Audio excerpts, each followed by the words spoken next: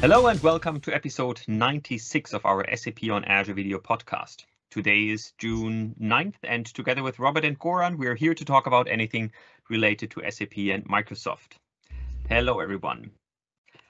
As you can see, we're again in a smaller round. Goran is busy with customers, and Robert is actually on vacation. So I'm happy to have Martin Pankraz with us again.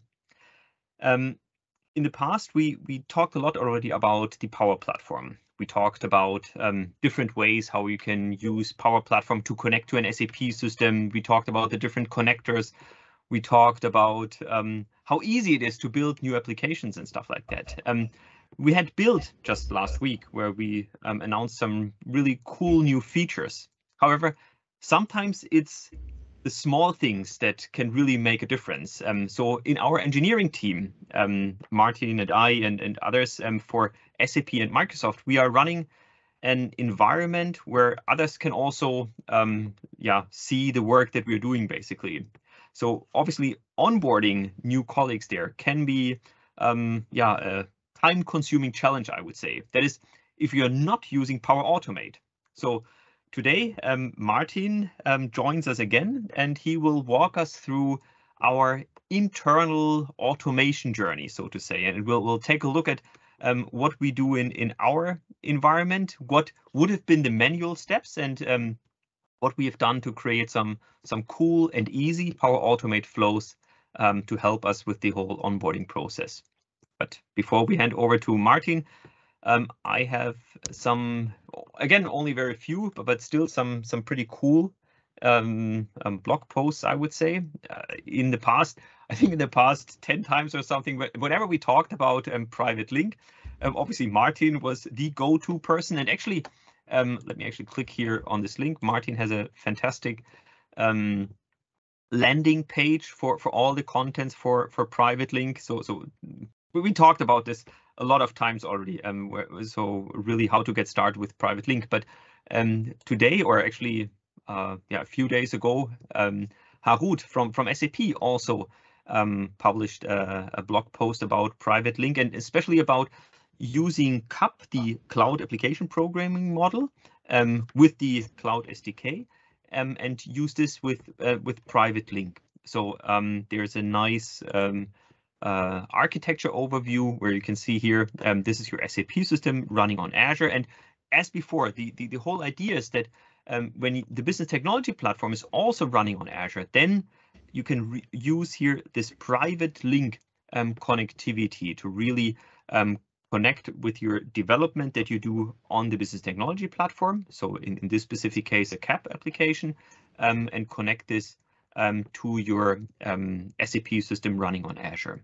And it's a really nice blog post again that outlines all the steps. I think leveraging a lot of the information that Martin, that you have published in the past, but bringing this together in another view on how we can use the private link connectivity with the business technology platform. So I really like the idea that others are now obviously also picking up the work that you have done, and developing some cool new scenarios on top of this.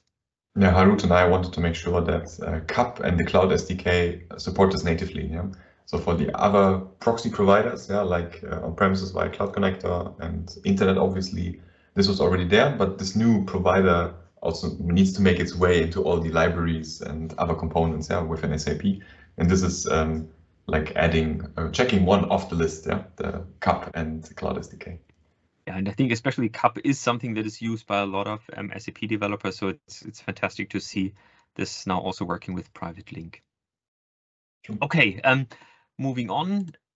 Yeah, this was your summary blog post, your landing page for the private link service. But actually, what I wanted to highlight next is we also talked about this some time ago. Robert Biro had started to create a document on docs.microsoft.com about integrating Azure with RISE on Azure. So basically, or there are a lot of customers that are using RISE with SAP on Azure, and they also have other workload on Azure, obviously. And now the question was, how do we connect these things? And in the past, we had started with things like a simple VNet peering. So let's say you have some other virtual machines. What is the recommended way to do the VNet peering with your RISE on SAP subscription?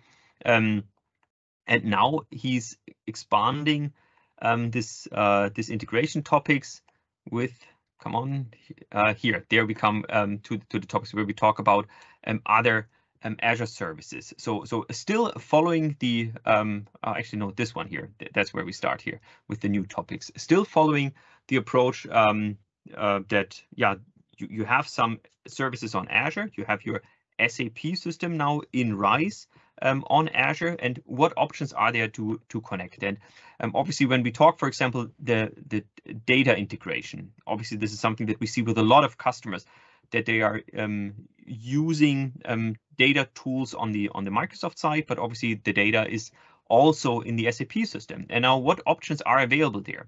So, and one commonly used option is to use the self-hosted integration runtime, which needs to be installed somewhere where the the self-hosted integration runtime has access to the SAP system.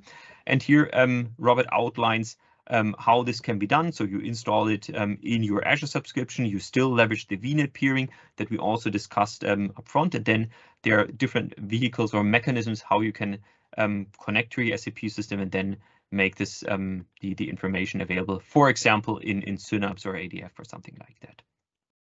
And then same thing. I mean, we are talking about Power Platform today. Same thing with Logic Apps.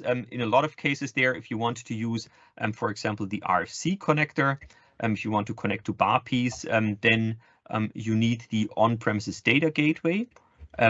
There, same approach like before. You can install a virtual machine in your Azure subscription. You leverage the VNet peering between your Azure subscription and SAP's RISE Azure subscription, and then you can use, for example, the SAP ERP connector for Logic Apps or in Power BI to also connect to your SAP system. And now the monitoring solution is also something that is natively obviously available with running your SAP system on Azure. Now, when we do this in the context of RISE, then there's a caveat that this is not supported to use this kind of integration. Still, I mean, there are some discussions ongoing how you can use the Azure monitoring functionality with your SAP system, but I think this is just an outlook what we potentially can do there. But obviously, RISE with SAP is an offering that is managed and monitored by SAP. So yeah, we'll see if this is necessary or if this is just something that you can completely ignore in a RISE context. Well, you're not subscribed to your telemetry for Netflix as well, yeah. Even though some people would say it's also life-threatening, yeah. No, but that's a perfect example. Thank you, exactly. Because it is an managed service offering, there should not be a need to do this monitoring. But let's see. One additional topic is we talked about in the past about the customer engagement initiative that we have been running on event integrations. So as we talked about on the SAP side, we have the SAP Event Mesh. On the Microsoft side, we have Azure Event Grid, and that we are working in this customer engagement initiative on bringing these two eventing worlds together. So basically that in the end, one direction, for example, if you're an SAP developer, that you can connect to the SAP Event Mesh and get all the events that are available in Event Grid. Now, with this announcement that we have now in public preview, you get access to events also from the Microsoft Graph, and more specifically from events from Azure Active Directory, Outlook, SharePoint, Teams, and a few more. But obviously, especially Outlook and Teams are probably very interesting. So these events can now be made available in Event Grid. And now if you think about the next step, and again, think about this customer engagement initiative that we talked about in the past, potentially these events could then also be made available in SAP Event Mesh. And then developers on the SAP side should be able to very easily consume these events from the Microsoft Graph as well. So I think that was also something really cool that I'm sure over the long term will provide a lot of benefits for our customers. Good. And then a final point. I mean, we talked about this already, but since Martin is also in the call today, if you have not done yet, and maybe if you're living in London, or if you have plans to go to London, or if you have time to join remotely, there is the Integrate 2022 event next week. So starting on June 13th till 15th, and next to some highlights or some prominent speakers here. Actually, Martin, you're in the second row. I just see this. We also have Martin there on site, exactly. So Martin and actually also Will Eastbury, both of them were also on the podcast before. They will be at Integrate. And Martin, maybe a few words. I think your session is also mentioned down here, but yeah, maybe Monday. You can also quickly talk about this one. Yeah. Yeah, like we did on the show a couple of weeks back. Yeah. So we will be talking more about in depth on OData APIs for SAP and how to work with them in API management. And we've prepared some really cool interactive scenario for the session on site and remotely. So you will be able to participate quite nicely there, kicking off APIs and as a reward, get something Ninja Cat related. So I already got a sneak peek at this, and I can only say you should definitely attend this one and participate in the session. And there's a discount code that we distributed via LinkedIn and Twitter. So let me quickly get it also for you. It's let me the link to the tweet. Mm-hmm. Let me just open it up in a second. Yeah, there it is. But I will also put this in the show notes. Come on, so that others can also easily check this out. Okay, just a second. It's verifying, and here we go. No, come on. Here it is. Yeah, there's your discount code. Perfect. Okay, so that was all that I wanted to highlight for this week. So with this, Martin, let's hand it over to you. As always, I think everyone knows you already, but still maybe one sentence about yourself, and then let's take a look at the environment. My pleasure. Martin Pankraz.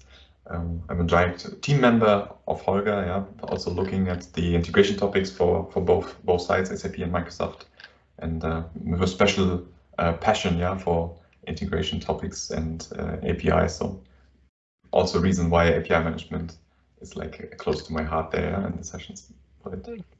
Perfect, yeah. So let me share my screen, and before we go into the details, let's see where we need to go. Yeah. So our environment for where we showcase what you can do with SAP and Microsoft tooling is obviously it's distributed over multiple parts. Yeah. And the Microsoft Teams client is one. Yeah. For this one, you need an Office or an M365 account. Yeah. So we have here the compliance approved name, Nestor Wilke, yeah, which is part of every demo environment that you can spin up yourself. Actually, we have a list where you can subscribe to the trials for everything that's involved here. Yeah. And so we need M365 accounts that we need to distribute to the users of this environment. Yeah. The same is true for the business technology platform, where we host the apps so that we can have a nice narrative around this. Yeah. How we explain what Microsoft plus SAP actually means. Yeah. Okay, so I'm logging in here with Nestor. There we go. So that's the second user that we require, yeah? Someone who has access to BTP. Since we configured single sign-on, yeah, and shadow user creation, this happens on the fly, yeah, when you log in. But still, you need to have this in mind, yeah. This is also required to be handled somehow, yeah. BTP access and M365. So, and if there's something like the web GUI, or you want to show something that happens on the back end, you also need a user for that one, yeah. Either come up with a single sign-on again, yeah, or provide another user again, yeah, to deal with this, yeah, or at least have in mind that you have to have user mapping or authorizations at this level too, yeah. Mm-hmm. So we already have quite some moving parts, yeah, and things to assign, and this is only on the surface yet, yeah. So what about you want to show actually moving components on Azure itself, on the portal, yeah. There again, you have our role-based access controls, yeah, which I handled through this part here, for instance, and on resource group level. And how do you make sure that people get automatic access to this one as well, yeah, reader rights at least, yeah, so that they can see what's in here, so they can show a couple of properties or use the UIs associated with this. Yeah. So there's like 4 levels of things that need to be considered, yeah, when you give access to someone, yeah, so that they are assigned to the right roles, the right authorizations, the right groupings. How do you deal with that? Yeah, maybe with 2 to 3 colleagues you can get by doing this ad hoc, yeah, and maybe get a ping, oh, I'm missing this, or okay, where can I get you this? And then you have like a couple of iterations until everyone is happy and can see what they need to see. But if you do this on global scale, yeah, with hundreds of colleagues, then you're in trouble. Huh? And Martin, that's exactly how we started, right? And because I think I really want to highlight that this is something that we obviously see also with other customers, obviously in different scenarios, but that's exactly how we started. We built up this environment. We obviously both of us used it to do demos to customers, to do demos to partners, to prototype certain scenarios, and then the first colleagues came in and say, sure, we can give you access with the right licenses and everything, and that you have the permissions to access the Azure resource groups, that you have access to teams and so on. But it was a manual process. And as you said, for 5 users, that's no problem. It takes some time. Maybe you forget something, and then the colleague pings you again. Oh, I get an error when I get this. Okay, then I forgot to do this. So you do this manually, which works out fine for 5 users. For 10 users, it's getting annoying. For 50 users, it's you cannot handle this anymore. Yeah. And since this is quite popular with our colleagues, yeah, to showcase live demos, yeah, we quickly grew out of the manual process. Yeah. Yes. All right. Yeah. So we see the scope that needs to be taken care of. Yeah. And for us, the easiest way of addressing this is providing a nice Microsoft Forms, which is also part of the M365 portfolio. And in here, you have like something that is mobile ready, on the public internet, knows Azure Active Directory. Yeah, so if you publish this within your organization, yeah, then you have really a nice like process around this already. Yeah. And we came up with a couple of questions and descriptions so that the user knows what to expect. One thing that we added along the way, for instance, was this. We got feedback from some of the participants saying, well, where do I get my pings now? Where do I get the credentials and further information for the onboarding? And actually, we didn't provide anything in here because we thought that the email and the Teams chat push notification that you get would be like obvious enough. Yeah, but even then, we added a sentence here so that people know what to expect next, where to go look. Yeah. Mm-hmm. And this is on making sure why do you want access. Yeah, so when we get the approval request, yeah, Holger and me and the rest of the team, then we know, okay, valid point, yeah, you should get access. And who you're presenting to, and something like, okay, where's the information coming from? So for us to learn how this is distributed within our company. Yeah? And then here, a note again, how will it go from here once approved? Yeah. So you get a nice email and Teams notification with information that you require. Yeah? And as you said, there was also continuous improvement, I would say. So we released this once, then the automation and obviously the things that we'll look at in a second was used. There were some hiccups, then we got some feedback that this is unclear, that is unclear. We improved that, and so constantly it evolved and got better and better. Exactly, yeah. So and from here, you can create a automation, a workflow, based on the responses that were submitted through these forms. Yeah. So in here, you can actually then see there's a trigger within this particular Power Automate flow, yeah, that is executed each time someone submits this request. And in here, we can then work with what they provided there, yeah, with the justification, what Microsoft ID they have, yeah, so that we can actually identify them when we post an answer to them or reply with an email. Yeah.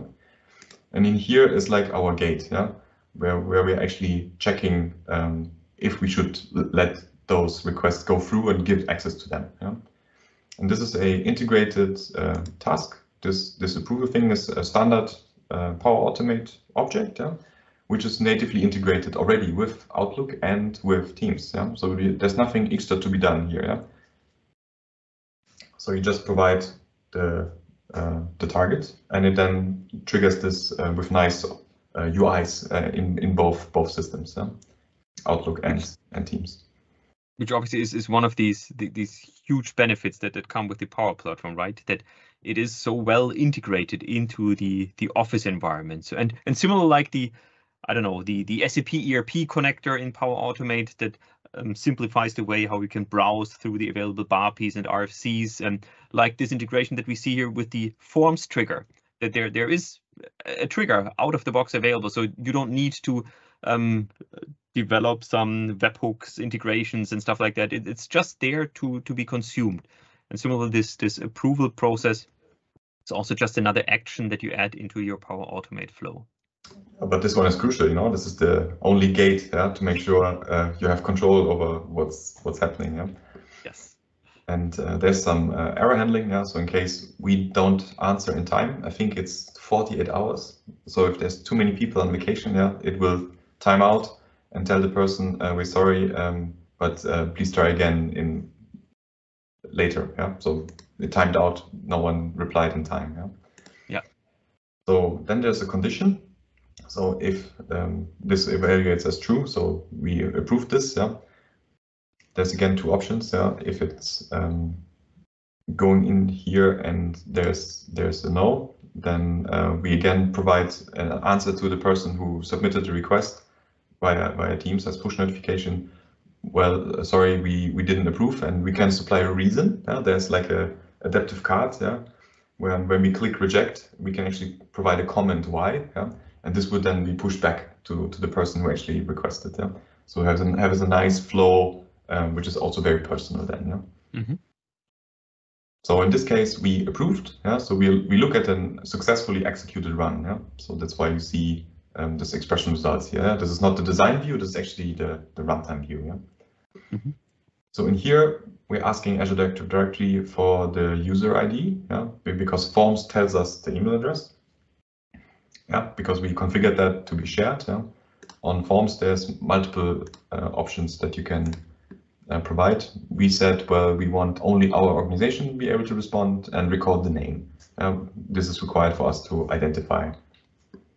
Yeah, but it could also be anonymous. Yeah, it could be anyone. Yeah, so depending on what type of compliance level you require here. So once we get more user information, we are able to add them to a Azure Active Directory group. Yeah. This is the first governance mean that we need. Yeah. So that on Azure, we don't add people on an individual basis, but group them in this object so that we can treat them as one. Yeah. So even if we have to make adjustments on the resource group level and the authorizations there, We just make the change for the group and not for every person who has access to this environment. So basic governance means. And for collaboration, we have a Teams channel where everyone is then automatically added through this task here, where people can have conversations about the individual demos, new ideas they want to see added to our environment, or also talk about issues they have with whatever problem. And this is also then part of the onboarding. They get automatically assigned to that Teams channel. In here, we are checking the latest version of the password for the SAP backend. So when we distribute the user, we retrieve it from here, which is also one way of governing this. If you have it in one single place and you dynamically ask for the latest version, it's automatically distributed in the right way. And by the way, there's another flow when we make a change on keyboard that automatically distributes the new password after the reset to the people using it. Otherwise, this would be a one go. Mm-hmm. And then the most important part, the welcome message. Where the flowbot tells you, hey, here I am. This is where you should get started. There's a link to the video that Holger created to tease what you could expect. And there's also the link to the wiki, where it describes how to use the environment. And this basically gives you all the right means to let your participants know where to go look and what to do next. In a nice automatic way. The only thing that Holger or I did was click approve. Everything after that happened automatically. And I mean, you mentioned that there's a timeout of 48 hours. And I think so far, this whole onboarding process happened typically. You can see here, it took us 5 minutes to respond to this. There you go. Yeah. Until one of us noticed and actually clicked approve. But I think, and now just remember how complicated it was to onboard a new user manually. All these things that we needed to assign them to a resource group, that we needed to add them to our Teams channel for the collaboration, that we needed to share the information, how to get started and all this kind of stuff. So here, this was really a fantastic way to simplify a manual process that took much longer to get started. And it grows organically. Whenever there's a quick win or a major pain, we can address through this and then have it run automatically. All right. Those are the things that we wanted to show here on the automation. And again, for me, I'm often asked by customers, can you tell me about the Power Automate use cases? And then you typically, or I typically think always of, well, what's the really cool, the best use case that really brought a lot of value? And we do have obviously these success stories with Coca-Cola. We have the success stories with lots of customers that have fantastic integrations with Power Platform.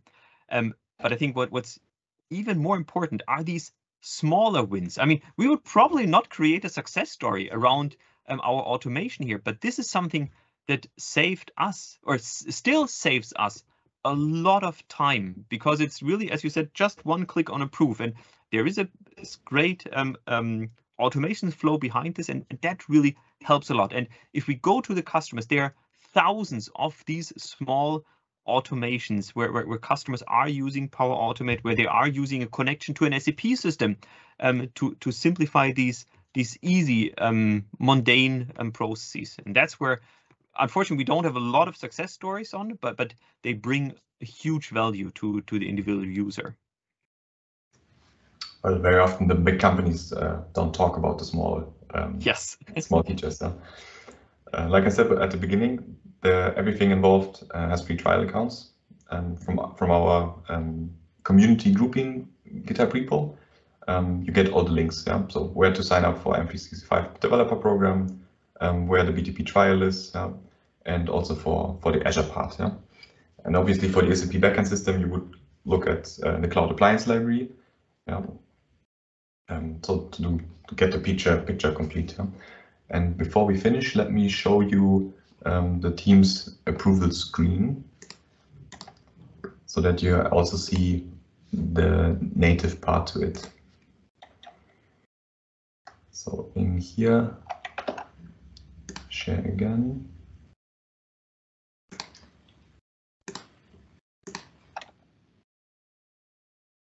There we go. So in here we have the wiki.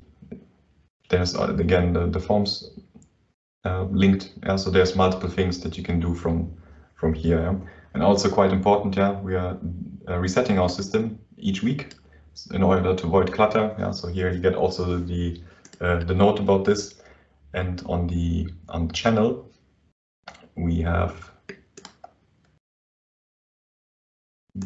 in here we have a notifications feed that actually tells you about updates. Yeah? For instance, in here it's also about new articles that has been published, but also when the system goes going down and if it's back online. Yeah, so to actually tell everyone what's happening. And for the approvals, there's a native app. And native app means exactly that you didn't need to develop anything, right? We just were able to use this, and it was just there. So it's just an easy way to get started. I need to change my environment to actually see the approvals.